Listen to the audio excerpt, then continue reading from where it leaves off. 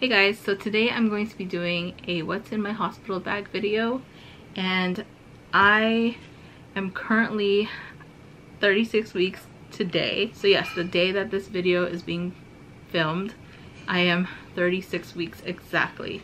So we made it to 9 months and baby boy is just baking in there just a little bit longer. So the reason I'm filming this today is because I actually have to reorganize this bag.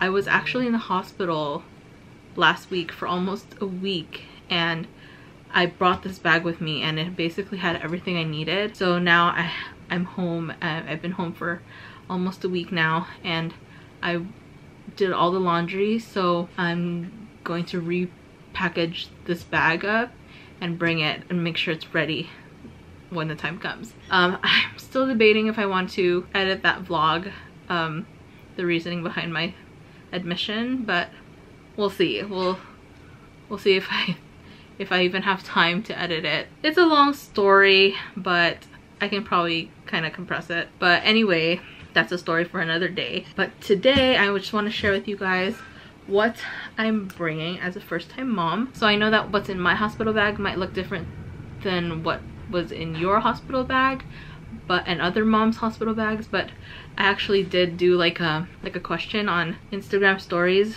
not too long ago, maybe like a month ago, asking other moms like what they brought in their bags. So I thought it was pretty interesting to see what people did and didn't bring, and then from that list I kind of compiled my own list to bring things that I think I'm gonna need. But during my stay in the hospital not too long ago, I did use up a good amount of stuff in here, so that was a good sign.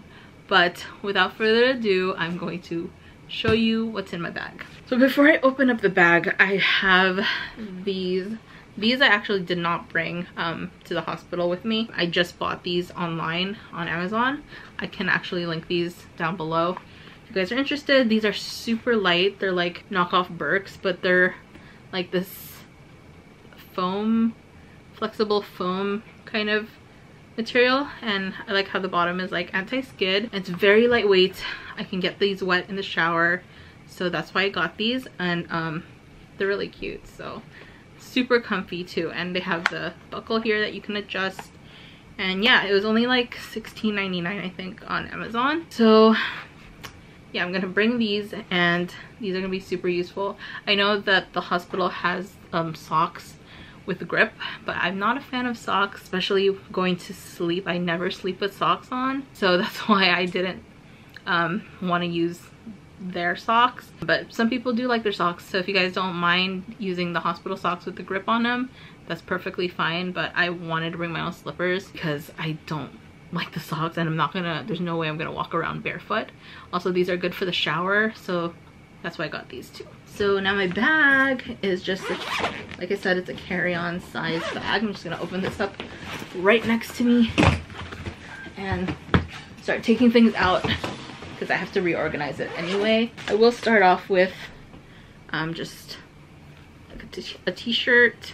This shirt, if you guys know me and if you guys see me often, I've been wearing this shirt like throughout my pregnancy. I wear it like every week. It's always being washed because I just love this shirt so much. It's super stretchy. It's from Old Navy. It's one of the luxe tees, and it's like the deep scoop neck one. It sucks because I can't find these anymore in the stores, and I've been to Old Navy multiple times and I can't find them anymore. So I wish they had more, but I don't like the V-neck ones, and I don't like the high collar ones, the high scoop neck ones. This is the same one as this one, but I bought these at the same time. But I can't find them anymore, so I've been wearing this one a lot. So this is what I'm gonna wear when I go to the hospital, along with these super buttery, stretchy leggings that I found during this pregnancy. I was actually trying to find these pair of leggings from Old Navy that I love, but they don't sell them in stores anymore. They're high-waisted, they're super thick, but I can't find them in stores. They have the really like cheap kinds now, and I don't really like those. But I did find these on Amazon, and these are so soft. They're like so buttery. I bought 4 pairs. Like I remember when I first saw them, I bought one pair just to see if I like them. And as soon as I tried them on after I washed them, I was like, I'm buying more. So I have like a total of 4 of these, and they go up super high. They pull up to like up here, so they're super high-waisted, and I'm pretty sure I'm gonna be wearing these even after I give birth. So my favorite pair of leggings probably of all time. So the next thing is kind of like a hit and miss with a lot of moms, but for me it's like a must. I'm bringing a robe. This robe is super cute. It's like, I think it's like maybe shin length for me, and it has 2 pockets on the side and a little tie. It's super lightweight, and I definitely am bringing this because I really don't like hospital gowns. I remember when I first got admitted, I had to wear the gown because I didn't know otherwise, but it's just weird. Like, the back is open, and then when you're in bed, you're like tossing and turning, and it kind of like pulls with you, and then your back is just exposed. I'm just like, no. So when I was there, I had my robe. I actually have a gray one similar to this, and that's the one I brought, but I had this washed already, so I just wanted to throw this in the bag because it's already washed. So this is the one I'm bringing, and I think underneath that I just had like a tank top. It was such a lifesaver. It saved me from the gowns. Wearing the gowns for a week would not have been very fun. So for me, I'm a robe person. Some people aren't, so it's really up to you if you guys want to bring your own robe, but for me, a robe is a must. And then I have this tank top that's also Old Navy. As you can tell, I shop at Old Navy a lot and Amazon. The robe is actually from Amazon, so I'll link all that below. But this super stretchy tank top is what I'm gonna wear when I first get there, I guess, because it's really nice and loose and I can move around in it. It's easy to remove if I have to, but it's gonna be with this paired with my robe. Then I also have one of these Lamaze or yoga bras, the sleeping bras. I bought, I think, 3 total of these, and my sister told me that she actually pushed with this on, and it's easy to just kind of like slip on, and it's very comfortable even for sleeping. I bought one just to try it out because sizing online is really hard to do, to figure out. So I checked on Amazon. This is obviously Amazon as well. So the sizing chart on Amazon was actually accurate, so I bought a few more pairs and they're so comfy. So I'm gonna bring one of these. Then my toiletry bag. So I have this toiletry bag here, and I didn't bring that many things actually. So I just brought a shampoo, conditioner, my face wash, which is in the bathroom still because I'm using that every day, and my moisturizer, toothbrush, toothpaste, bar of soap, and mouthwash, and that's pretty much it. Like, this bag I just left in the bathroom counter, and I used every single thing in here. So yeah, no more, no less. This is like the perfect like toiletry bag for me. I didn't need anything else. This bag is kind of just my maybe essentials bag. I don't really have a name for it, but this is the bag that's not really toiletries, but stuff I do want to bring with me. It's not completely filled up yet because I still have to add things, but I have chapstick because your mouth and lips are gonna get super dry when you're in the hospital, and I heard that that's like one of the #1 things to bring from other moms. They're like, when you're pushing, your mouth and your lips are just gonna get dry and chapped, and just being in the hospital for a long period of time is gonna cause you to have just dryness because of the, you know, the air that's circulating in there. It's very dry. So chapstick must. I have a couple of hair ties, and then I have nipple cream in here. This is the Mother Love nipple cream, which was recommended to me by my sister. She swore by this. She used it a lot while she was breastfeeding, and she said you can even use it before you give birth. And yeah, I haven't opened it yet, but heard a lot of good things. This little baggie is the baby's clothes, believe it or not. There's actually 2 outfits in here and 2 beanies. I know that the hospital has their own like clothes for the baby, but these are the clothes that I'm hoping to bring him home in if they fit. That's the thing.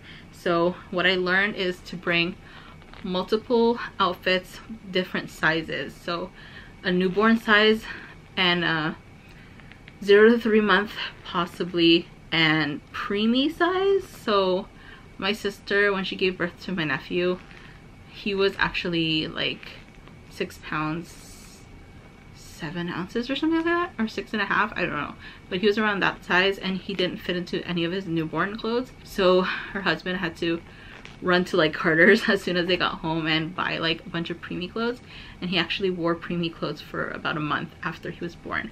So I'm gonna do that as well, bring some preemie outfits, and I think one of these is a preemie outfit. It's like up to 7 pounds, and then the other outfit is 0 to 3 months. So we'll see which one he fits into. I don't know how big baby is right now, but I do have an ultrasound this week, so I'm really excited to find out.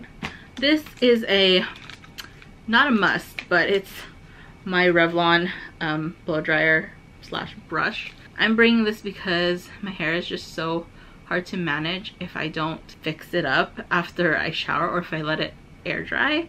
So I brought this because people did mention to me that they brought their own air dryer at home, because you know, they're like, if you regularly blow dry your hair, I suggest you bring your own. And this one actually takes the place of also a straightener, because if I had to bring this and a straightener, that would be a lot of stuff, and I wouldn't want to bring my straightener as well. Like, if I take my time, I'll be fine with my hair anyway, because my baby hairs are the ones that are super curly. My hair is naturally wavy, but like I would only have to use the straightener just for like the front part of my hair, but I can do that with this. So I'm just gonna bring this and not my straightener. So yeah, I just decided to just bring the blow dryer so I could give myself a nice blowout after I get out of the shower, instead of, you know, sitting there for like 30 minutes straightening my hair, which is not gonna be something I'm probably gonna be doing. So I also brought 1 pair of socks. These are just in case. For some reason, if I get cold, I'm not gonna sleep with it, obviously, because I don't sleep with socks, but you know, it's just something to have, and they don't take up much room, so might as well bring 1 pair. 1 pair of underwear. Some people were like, oh, they give you mesh underwear, so you don't need underwear at all, but I'm like, well, if I end up not liking the mesh underwear, I can just wear my own underwear, but then at the same time, you're gonna have to use padsicles, so I'm probably just gonna use 1. Bring 1. Yeah, I'll probably bring just 1, because I also have this, the adult undies, the adult diaper undies thingies. So I bought a pack for myself because people say that they like this much better than the hospital ones, but I'm literally only bringing 1 because I know the hospital does provide those underwears, like I mentioned. Even the nurses that were there said that they're actually really comfortable. So it's actually a hit and miss. Some people say they like the hospital ones and some people don't. So if for some reason I do end up liking it, then great. If not, then I'll use the diaper or the disposable underwear. Then I brought a face towel just because I'm probably gonna use it to wash my face, just in case I don't want to shower there or something, but I do want to wash my face, so I'll have that. I'll have my going home outfit. I'm stuck between this dress. They're both dresses. They're both basically maxi dresses. I just don't know which one I want to wear. I'm thinking this one because it's more roomy. This one's probably a little on the tight side for me, but does still fit. But either way, I just don't want to wear pants because I just can't imagine like putting pants on after giving birth, you know? So I'm just gonna have a dress, a maxi dress, and just slip it on and go home with it. And along with the maxi dresses, since they're the tank top kind, I'm gonna bring a nice, really lightweight cardigan. And then last but not least, in this little baggie, it's the announcement sign. I'm not gonna show it because his name is in here. So It's like a nice wooden sign, and I bought it on Etsy, but I'm gonna bring that just so you know you can take those cute pictures before you go home. And yeah, that's pretty much it. That is what I'm bringing in my hospital bag. It's not much. I mean, there's still room in my luggage, so that's good. And people say to you kind of leave some room because they give you a lot of stuff to take home. So yeah, my luggage is really not super full. It's not packed to the brim, which I'm really happy about. Oh, I forgot one thing, one important thing. Actually, make that two. Okay, so one thing that's not necessarily in my hospital bag, but I'm gonna bring with me, is my Hydro Flask with a straw or anything. It doesn't have to be Hydro Flask, but it could be like a tumbler or any kind of like large capacity cup with a straw, because you are gonna get so thirsty and dehydrated in the hospital. And they do provide water for you. They can give it to you in those little jug thingies, but they have to refill it, and I would rather have them just give me the refills, because they can bring like multiple to your room, and then I will put it in here because it stays cold. Like I'll ask for one canister just full of ice, and then I'll just put the ice in here, and then one with water, and then put it in my Hydro Flask, and it stays cold forever. So the straw is very handy because you kind of just pop it up and just drink. I used to have the one that you would twist open with the handle, but that's not going to be very convenient in the hospital, especially when you're in labor and you're in pain and you're thirsty. You're not going to want to like twist something open every single time you want to drink. So just any cup or Hydro Flask or something, tumbler with a straw, very, very important. So last but not least, for me anyway, this is an essential. For some people it might not be, but it's really handy to have, and it is a portable fan. I like this one a lot because it's rechargeable, and it charges pretty fast, and it lasts a pretty good amount of time. I would say a couple hours. And then I like that in the back it has a bottle that you can fill up with water, so you can just spray it and then you mist yourself with it, and then you can use the fan. So it's pretty strong. Like if you get like at least like from here, I can still feel it. You can tell that it's dying when the fan starts getting weaker, but to charge it up, it doesn't take very long, and it shows you red when it needs to be charged and blue when it's fully charged. Actually got this idea from another mom on YouTube that was sharing her hospital bag, and her name is Olivia Zappo. She had this specific one. She had the link in her description, and I bought it. It was like only maybe 10 to 12 bucks, and I like that it's rechargeable. It doesn't need to be plugged in. You can just have it with you. You can have your partner like just fan you as you're giving birth, because I can't imagine just being home. I barely used blankets because I run really warm all the time, so I can't even just imagine like being, you know, in labor and pushing for who knows how long I'm gonna be pushing. But it's probably exhausting. No, it is exhausting, but you know, that itself is a workout. Definitely needed to have this. I brought this with me when I was actually admitted, and it was a lifesaver because it did get warm in the room at times, and this helped a lot. So yeah, that is all I have in my hospital bag. Let me know if there's anything that I'm missing or anything that you guys brought that you thought was really useful for you. I'm really curious to see what other people brought as well. I really do like watching these videos, so that's why I wanted to record my own, just to, you know, help another mom out there. But this is like a first time mom kind of thing, since it's my first baby. Who knows, in the second baby or in the future, like, it might be completely different.